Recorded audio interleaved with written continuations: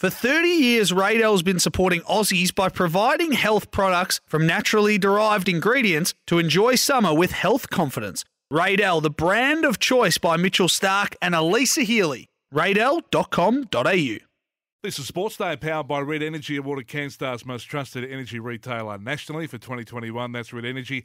And for Wilson Homes, enjoy the Tassie summer in your brand new Wilson home. Let's talk some golf now. Mike Clayton joins us, former pro and golf commentator. Mike, thank you very much for your time again. We'll have a chat about Cam Smith in a moment and his big win in Hawaii. But I want to start with Bob Shearer and the sad passing of an Aussie golfing legend. You would have known Bob quite well. Just your reaction, Mike, if we can start there. Well, I knew Bob really well. I mean, when I was a kid just starting out in the early 70s, he was the god of Melbourne golf. Peter Thompson he seemed so old to us, but of course he wasn't. He was only in his mid-40s. But Bob was just a big star. He was the biggest star of the local stars.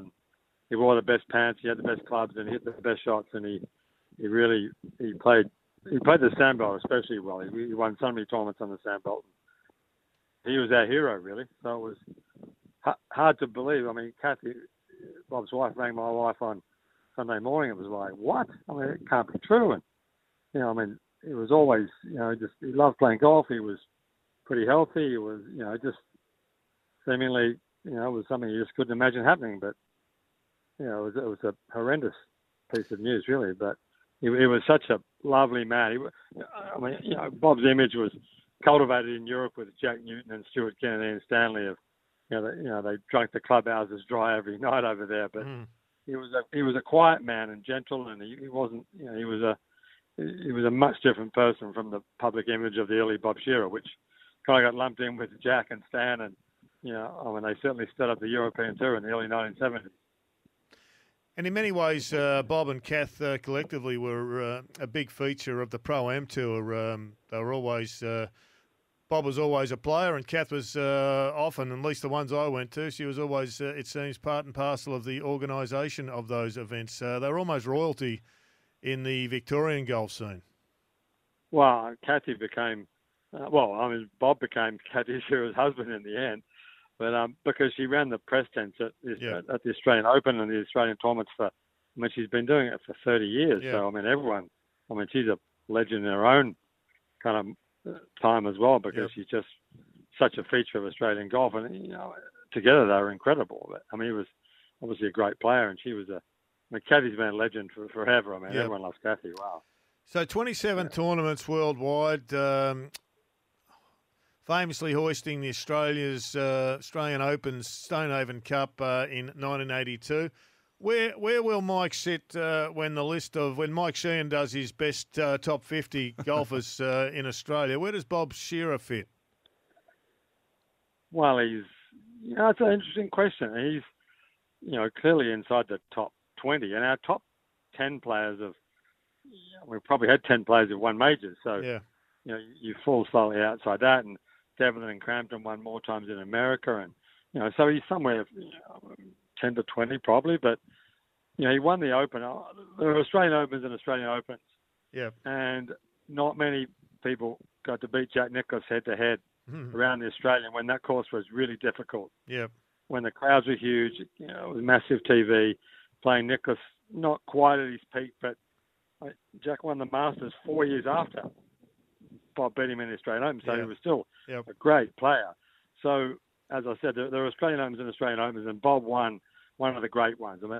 As I said, to beat Jack down the stretch, playing with him on the back nine was a phenomenal performance, and that was certainly his best day. He won the US Tour. On the US Tour, he won a bunch of times in Australia and New Zealand and Europe, but to beat Nicklaus down the stretch at the Australian was a monumental effort, really. Do you see those as the golden eras of golden years of golf in Australia, or is it more when Norman came and Tiger Woods was playing here?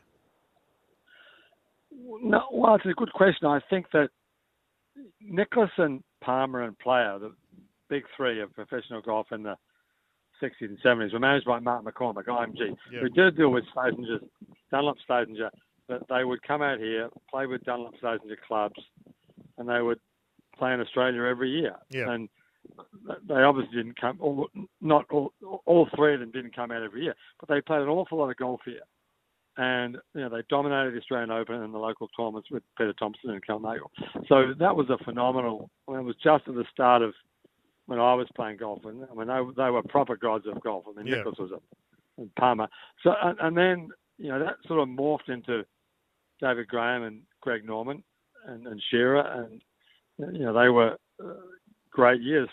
Greg, in his own way, carried the tour for 15 years, really. Yeah. 20 probably. But with Graham Marsh and Billy Dunk and Baker Finch later and Wayne Grady, and it was certainly an amazing era of golf. And then the US tour has gone with the wraparound season, so even our best players feel like they've got to stay and play in America in November and December, when they would automatically come back home once the tour was largely finished by early October. They would come back here and play. So it's changed a lot, and the tour's got to reinvent itself now. How the administration runs the tour from here into the future is going to be it's a pressing question. We need to get away from pro golf here is sponsored by governments, essentially state governments. Yeah. And whilst that's welcome and very good, we need to get back to an era when corporate golf liked and supported Australian golf, and that's going to be dependent on our best players coming back to play here a little bit. You can't expect Cameron Smith to pass up $1 million first prize last week to come and play for $1 million this week at Royal Queensland total prize. Yeah. It's just not. But the local players have got to feel, as Thompson and Norman and Shearer and David Graham and Jack Newton and Ian Baker Finch, all those guys did for so many years, feel an obligation to support the local tournaments, and because if they don't, they'll just go away and die, and that's largely where we're at now. Yeah. Money talks. Yeah, it does. Yeah. Mike, just on Cam Smith, you talked about him winning the event in Hawaii, the Champions event in Hawaii, a staggering winning score of minus 34. What made that win so good? What did you like most about his game? Well, the thing I like most about his game is that I first saw him play. He won the Australian Amateur at Commonwealth, and he didn't look very good. He looked good, but it wasn't Adam Scott or Minwoo Lee or Greg Norman, who I also play as kids, as teenagers, really. He just looked like a nice player who played well, and if someone had said that kid's going to be in the top 10 in the world in 10 years ago, really, how? But the guy up here at Royal Queensland, Tony Meyer, who runs the Queensland kind of Institute of Sport here, golf section, and he said every time I see Cam play, he's just better than the last time I saw him play. And he doesn't do anything obviously well, except he pitches the ball really well and he puts really well and drives it really straight. But he just plays the game beautifully. He's clever. He's a smart player who just keeps getting better. And in a time when we see a lot of young players getting worse for whatever reason, Ryan Ruffles is a great example. I thought Ryan was at 15 years old, he was one of the best kids I've ever seen play golf. And he's not even on the US Tour, which is, if someone had said by 2022, will Ryan Ruffles be on the US Tour, I'd put my house on it. Mm. So what's happened there, do you think, Mike? I don't know. It's hard to tell without. I haven't seen him play for so long. He lives in America, so it's hard to know. I don't know. You can get caught up in, I don't know, different theories about changing teachers and just losing confidence, and I don't know. It's a mystery. It's a hard game. It's a hard game. It is indeed, but you're saying, you're implying that he changed coaches. So are we going down the technical issue? Well, he changed coaches because Dennis McDade, who teaches him, is based in Melbourne, and with the pandemic, he couldn't get over there. Oh, okay. So, Dennis said to him, look, you have to find someone over there because you can't come back here and I can't get over there, and you can't go 2 years without a coach. Mm. So, it's really hard to know without seeing him play and talk to him and to really know what's going on. But, there was a kid who was an amazing player and who may still well be. Yeah.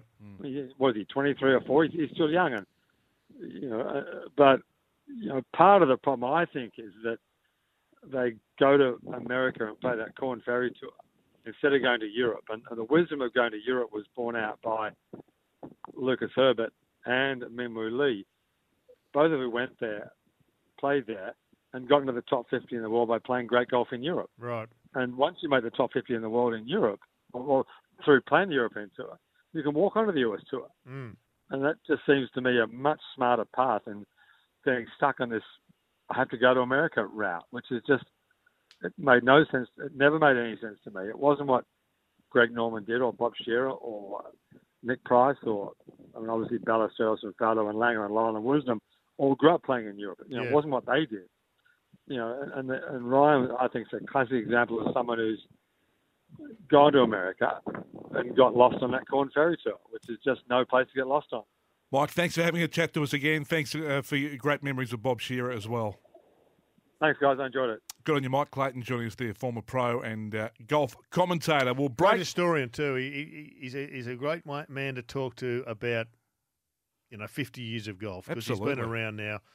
He wouldn't be 70, but might be just a bit older than me. I reckon he'd be 62 or 3 or something along those lines. And have fantastic recollections of Bob Shearer as well. What a big loss that has been. We'll have a chat to Phil Lutton from the Sydney Morning Herald next on Sports Day. For 30 years, Radell's been supporting Aussies by providing health products from naturally derived ingredients to enjoy summer with health confidence. Radell, the brand of choice by Mitchell Starc and Elisa Healy. Radell.com.au